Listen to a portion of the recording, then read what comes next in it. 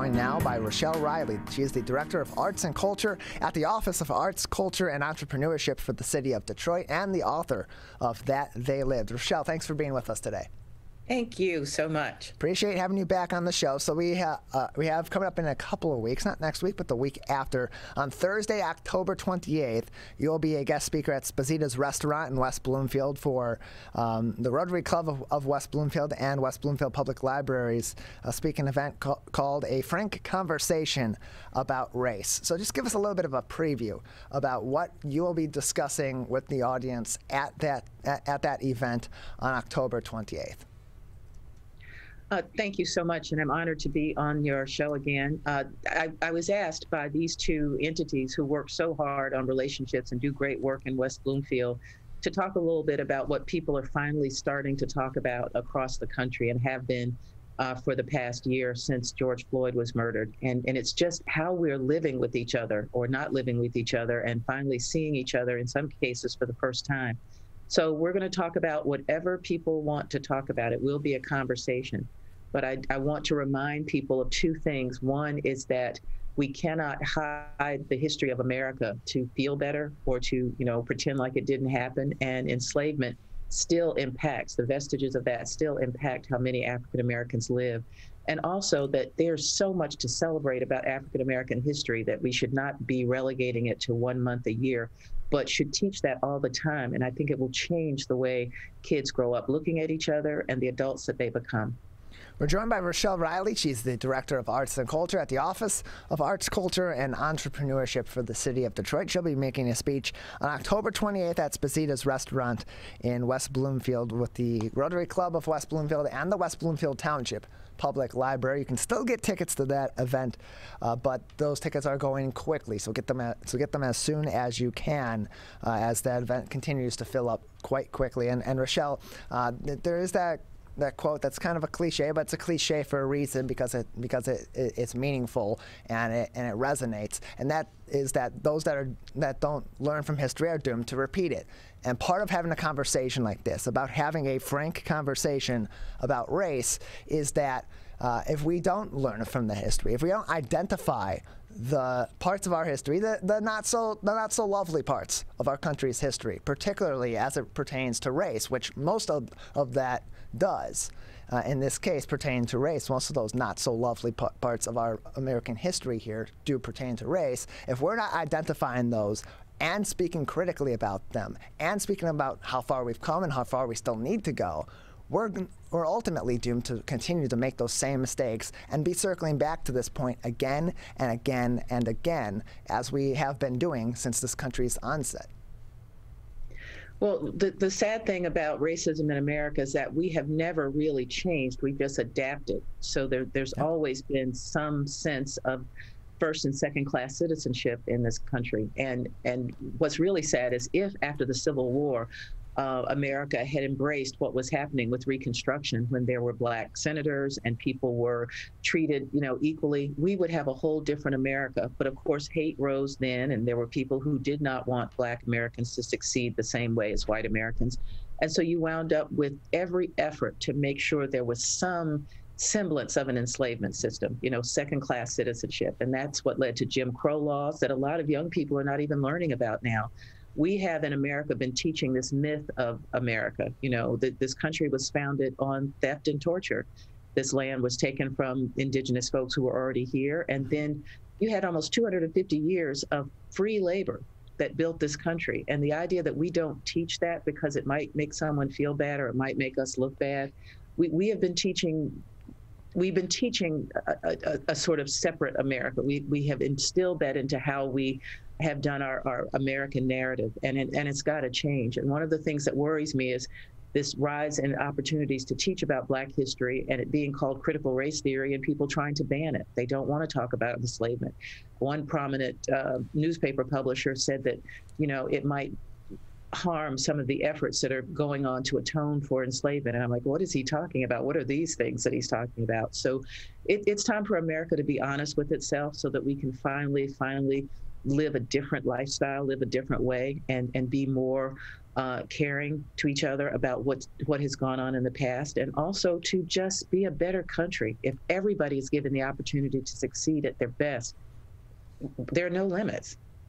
We're joined by Rochelle Riley. She's the Director of Arts and Culture at the Office of Arts, Culture, and Entrepreneurship for the City of Detroit. She is also the author of That They Lived, and she will be speaking on October 28th. That's a Thursday morning at 7:30 a.m. at Spacita's Restaurant in West Bloomfield in partnership with the Rotary Club of West Bloomfield, as well as the West Bloomfield Township Public Library. And what's really important going into the conversation for anybody that is attending, and for those that maybe aren't able to attend for one reason or another, but are also considering these issues that affect America and American history in its relation to race, and it is directly related to racial issues in every single category and from every single angle. The question that needs to be asked, regardless of your walk of life here in the American world, is whether or not it's better to identify the problems, to take a less fanciful look at the history of this country and make improvements and become a better country, or to continue to gloss over those major issues, those humanitarian issues, those moral issues, ethical issues that have plagued this country since day one, and avoid resolving those issues. Because if you don't identify an issue, if you don't critically analyze an issue and discuss it from both those that are perpetuating it intentionally or not, and those who are affected by it, then no solutions can truly be made. And we end up in a situation kind of like we are now, where we're circling back to discussing ways that quote-unquote voter suppression laws across this country, including here in the state of Michigan, may affect people in the communities that are at a significant disadvantage and aren't able to obtain photo IDs and other required affects in order to be able to vote, which is also an issue that relates to race as well. So do you want me to address voter suppression or ways that people are discriminated against? Sure, because that's one of the many issues that this conversation certainly would relate to. Well, what has been odd and what is never talked about is how many times we've amended the law, amended the Constitution to make sure we're no longer breaking it. We should not have to have voting rights acts. The 1965 Voting Rights Act is the way that so many people in my history and in my family were allowed to vote. So while some women celebrate suffrage from 1920, that doesn't apply to most Black women. And the idea that we now have a rise in every effort in numerous states to try to keep people from voting, it's one of the most un-American things I have ever seen. And I think that by the time you look at the different ways that people are harmed, whether it's, we went from during enslavement, it was illegal to teach Black Americans to read. Now, there are efforts to not give Black kids the same education as white kids. I think what we've done is really just sort of ingrained segregation and discrimination into the way our country operates. And we have to change that in every form, whether it's with law enforcement or whether it's with education or whether it's with history. If we take an honest look at ourselves, then we can better ourselves.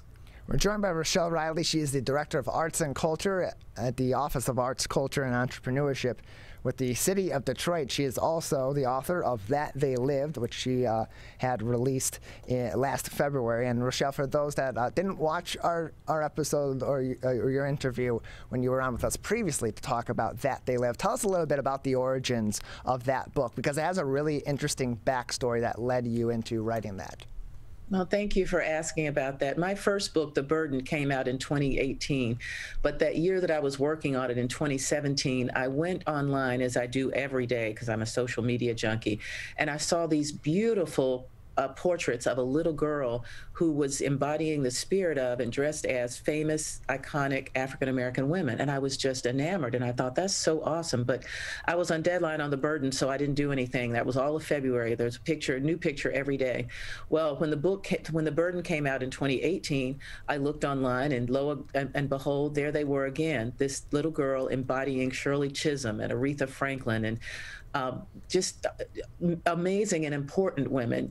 and I thought, I have got to find out who this is. So I found the Seattle homemaker who was an amateur photographer who posted these pictures. And I said, I love what you're doing. What made you do this? She said, I wanted to teach my daughter about African-American history, and this was a way to do it. And I said, well, you know, a picture is worth 1,000 words. I bet I can do 1,000 words on every one of these women that your daughter is portraying. And she said, oh, no, I could never do that. And I said, of course you can. And she didn't want to. She just thought that was something that was too big. So I got on a plane and flew to Seattle and got in a car and drove to Kent, Washington, and took her family to lunch and said, please let me do this book. So she agreed. And with those photographs, what we're doing is trying to show every child that every famous person, every important person was once a child. So each of these inspirational essays that I wrote begins with what those famous people were doing at that moment in their childhood where you knew their lives had changed. It's Muhammad Ali deciding to learn to box at 12 because someone stole his bike, or Shirley Chisholm having to be sent to another country to learn because they couldn't afford to live near the one school she could go to, or Thurgood Marshall, probably the greatest attorney in the history of America, who argued 32 cases before the U.S. Supreme Court and won 29 of them. As a boy, his father would take him to court with him so he could understand how the court system worked. He didn't tell him to become a lawyer, but he sure made it easy. So that's what those stories are about. And the pictures of these kids, you know, as Duke Ellington and Martin Luther King and Stevie Wonder and Fannie Lou Hamer are just lovely and important for all kids to know.